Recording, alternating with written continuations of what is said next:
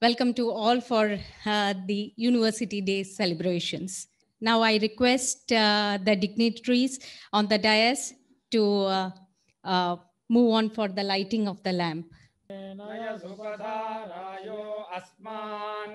Vishwani Deva Vayunani Vidwan Yoyodhyasmajjuhurana Meno Bhujisthante Nama Uktim Vidhema.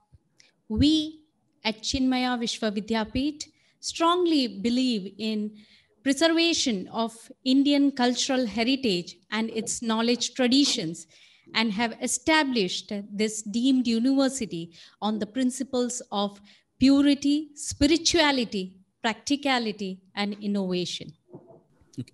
So January 16th is actually the very day we received the permission to establish the university in Gurudev's vision of blending East with West and combining ancient wisdom with modern science and technology. So we actually originally started celebrating this day as the Founders' Day. But as we grow, we realize that founding is just only the beginning. To sustain, we need the people. So we are our conceptualization of Founders' Day now as a day we felicitate and appreciate people who make these things happen.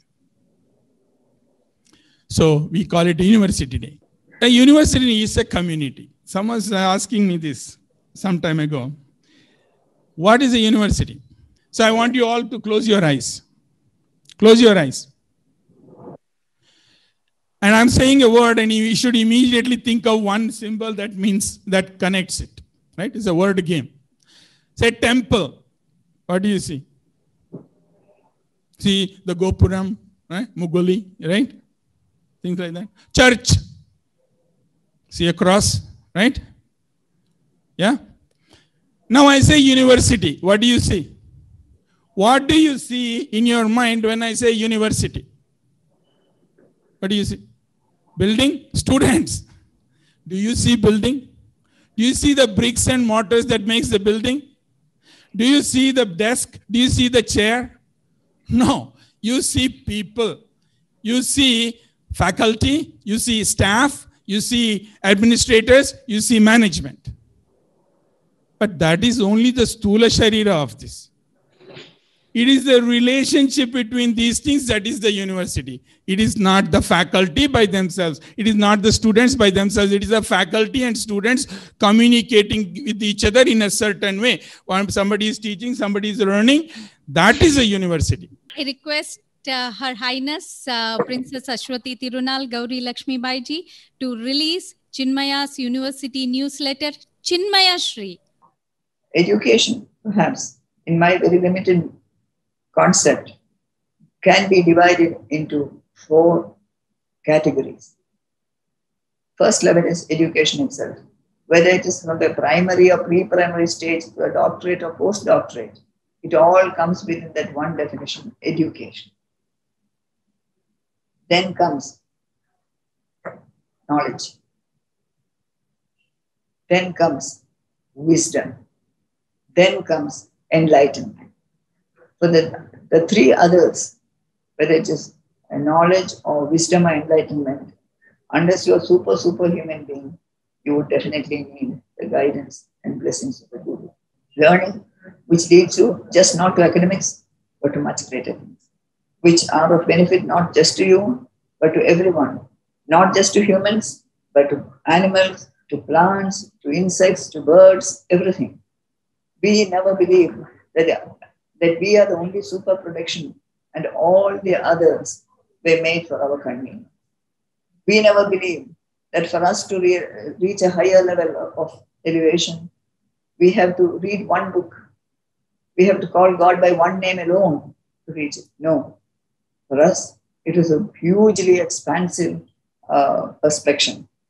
Akasha alpadidam toyam yatha gacchati sagaram sarvadeva namaskar keshavam pradigacchati.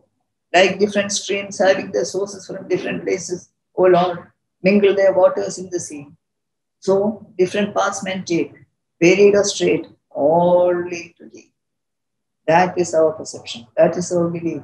And that should be our way of thinking. Now, let me take the opportunity to introduce Swami Viviktananda, who is the regional head of Chinmaya Mission, Kerala State. Swamiji, now it is over to you for a benedictory address. Thank you. And this university, as we are all well aware, has uniqueness in that it makes us real Indians. You know, we boast of our hoary tradition, great legacy, but what do we know about it? The extensive and intensive branches of knowledge that our great masters had acquired and they had disseminated, although we boast about it, very few people try to understand its extent or its dimensions.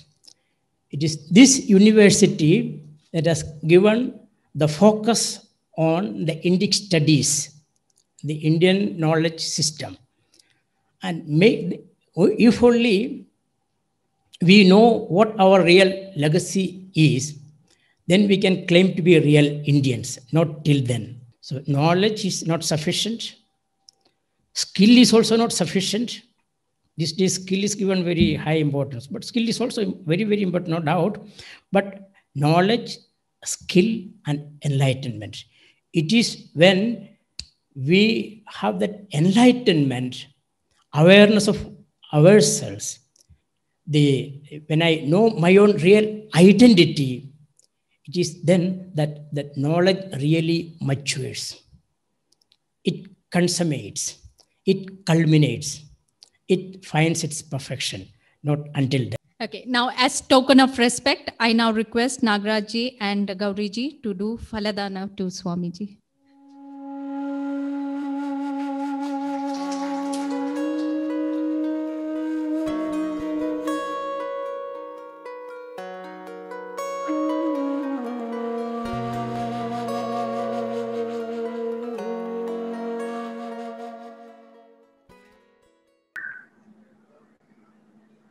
Greetings to all of you, and I have been there quite some time watching this function, and I invoke the blessings of Param Gurudev Swami Taponji Maharaj, on whose special day we got the permission to start this university. It has been given to the world so much, especially in the field of knowledge. Maybe in the recent times, it was only recognized for its spiritual knowledge of Vedanta, of yoga. However, India has been the source of various knowledge, and the world had gained from this knowledge, even now continues to get inspiration. But we in India stopped valuing it.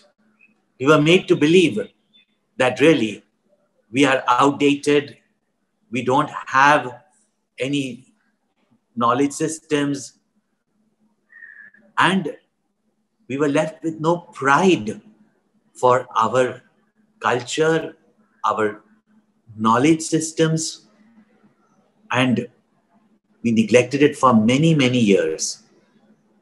But Pujya Gurudev's great grand vision, now fructifying in the form of our Chinmaya Vishwavidyapeeth, and all you students, faculty, and those who have just graduated,